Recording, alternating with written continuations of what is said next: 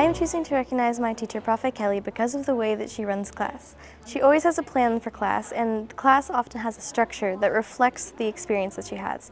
However, she doesn't have any of the coldness towards us that a lot of teachers can get when they've dealt with a lot of different students, especially difficult ones. She's also very patient and communicative, and is always encouraging us to go to her with any problems that we have or reaching out to us if we need it. She's a very supportive teacher and is always encouraging us to go to tutorials or get help where we need it and make mistakes and learn and grow, and it's been very helpful for me. And finally, she's very transparent in her lessons and always lets us know why we're doing what we're doing, whether it has real-world implications or whether it's for the AP test at the end of the year, and she's always willing to take student critiques and communications to make class more fun.